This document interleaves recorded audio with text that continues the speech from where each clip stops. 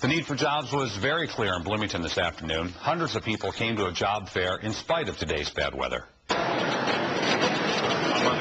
Some of these people waited in line more than an hour to get into Congressman Eric Paulsen's job fair at Normandale Community College. So I like where it's going. I think it's good for the community. I hope it's not a political gain. I hope it's something that will benefit everybody that's here. About 50 employers set up displays at the job fair, complete with candy, keychain flashlights, and lots of pens.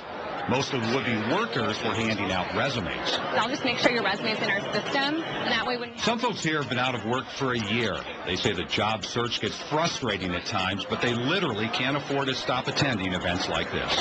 Well, I think life is, you get out of life what you put in life. So in order to get something out, you got to put something in. My experience tells me that generally there aren't a lot of things in the engineering and technical fields at these places.